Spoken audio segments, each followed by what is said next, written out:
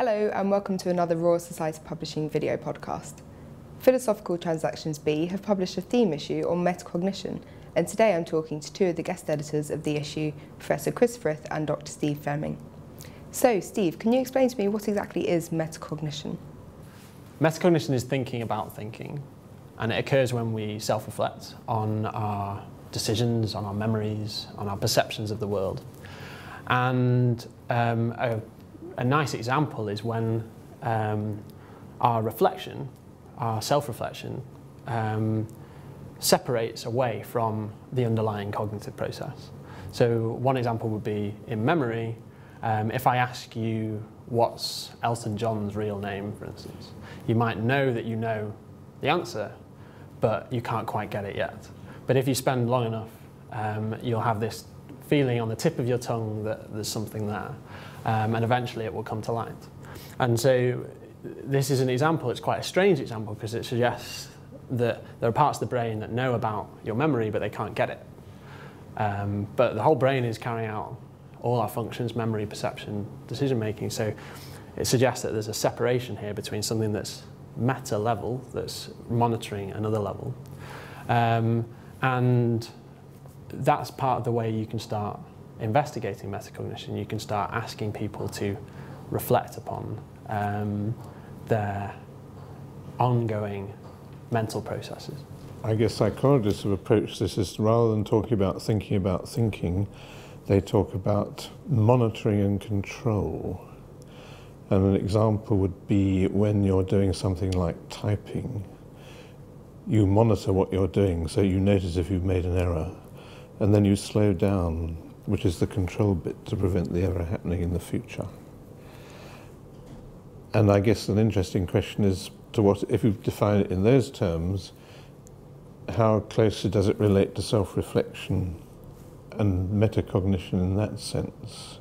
And how does metacognition relate to consciousness? First of all, there's some metacognition that may not be conscious, that we certainly do spend a lot of time thinking about what we're doing, but there's also aspects of consciousness that don't seem to be metacognitive in the sense that I am simply aware, and I'm not aware that I'm aware. And there's a nice experiment by Jonathan Schuller where he points out that if you're reading a tedious textbook, after about 2 minutes you realise that you weren't reading, your eyes were crossing the page, but you were actually thinking about what am I going to have for supper tonight. So you were clearly conscious at that point, but you were not conscious that you were not doing what you were supposed to be doing. So there are these two levels of consciousness, and maybe only the higher level is actually truly metacognitive.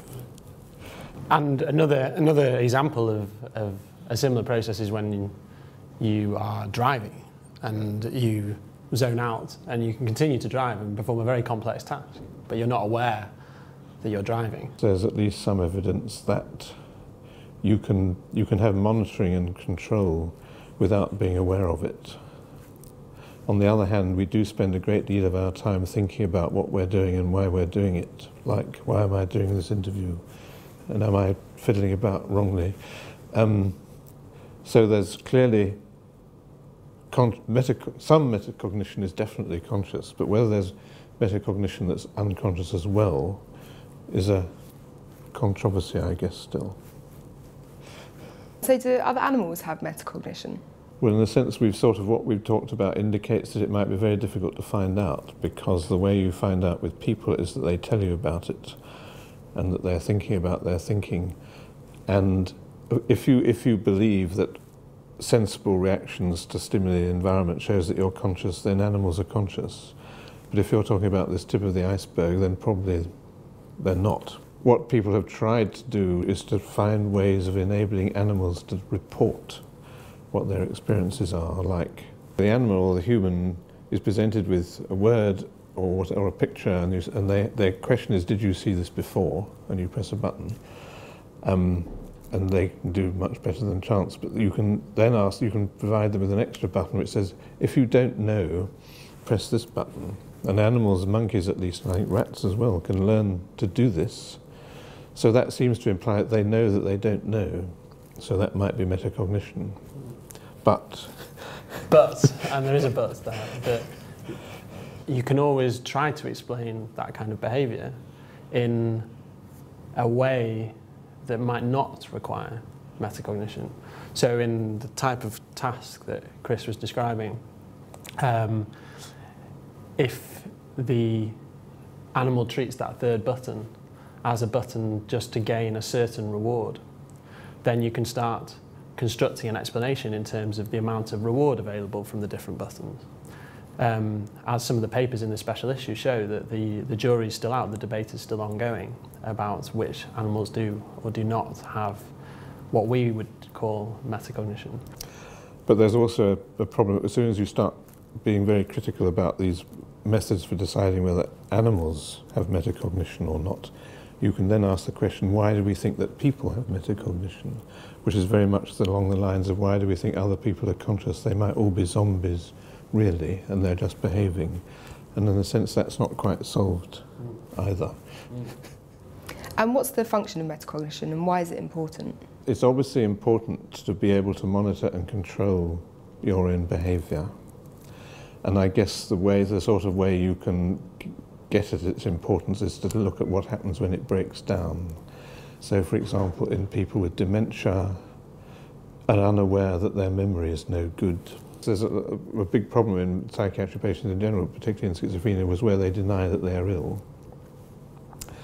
and stop taking the medication, which makes them worse, and have also very weird symptoms like experiencing other people's thoughts being put into their heads, which I regret to say we still don't understand at all, but is an example of the very top end, I think, of metacognition. And at the very top end of metacognition, where we're actually reflecting on what we're doing, I like the idea that this actually has an important social function, so we can actually tell people why we did something. And it turns out that in most of the time we're not very good at knowing why we did things, but by actually discussing it with other people, we get better. And one of the very interesting cases that was covered in the special issue is that of blind sight. And a patient who has blind sight will be clinically blind in half of their visual space due to an injury to the back of the brain. But they'll be able to guess well above chance about what is present in that blind field. And one of the contributions to the issue devised a computational model to try to explain why this failure occurs. This disconnection between what the patient claims they see and what they're able to respond to. And how does the brain come to know about itself? So this is a difficult question for reasons that are connected with how do we measure metacognition. So, for instance, if we were to try and work out which part of the brain responds to faces in our environment, we could design an experiment, which has been done, to compare the responses of your brain, if you're lying in a brain scanner, to when I show you a picture of a face, to responses to, say, other objects.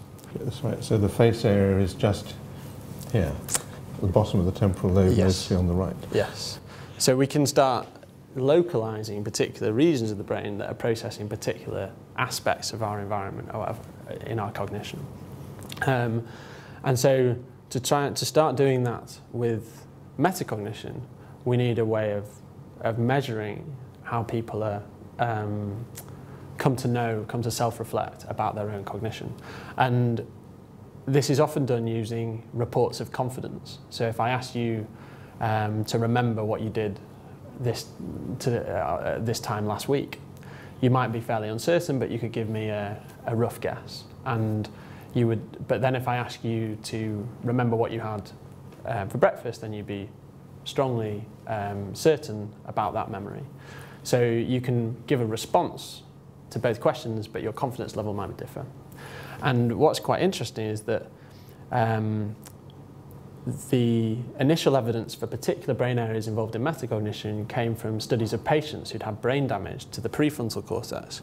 So that's the area of the brain, this is the front, this is the back of the brain, and it's the area at the front of the brain, which we think is involved in planning and higher cognition.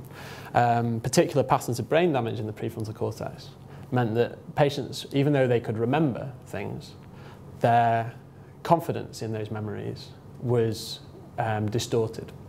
So it didn't often match up with their performance on the memory task. They'd either be overconfident or underconfident.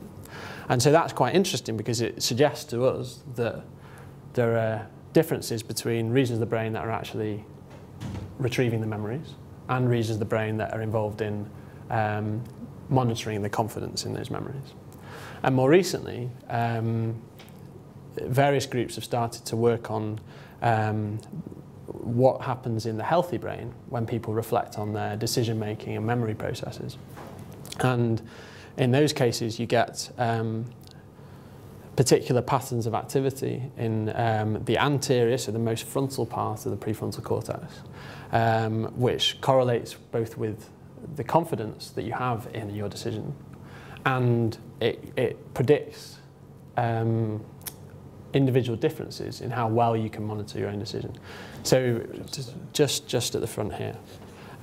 So we think that by kind of putting all the evidence together, we're starting to build up a picture of the functions of the prefrontal cortex in metacognition. And one particular pattern that's emerging, which is covered in the special issue, is that there might be differences between the parts of the prefrontal cortex that are involved in monitoring what I've done in the past and the parts of the prefrontal cortex that are involved in predicting how well I'm going to do in the future. And so the more lateral, so towards the edges of the brain, those regions seem to be more involved in what we call retrospective metacognition, so metacognition about the past. And the more medial aspects seem to be involved in monitoring how well I'm going to do in the future or predicting what I'm going to be doing in the future. Thank you, Steve, and thank you, Chris, and thank you for watching this video podcast.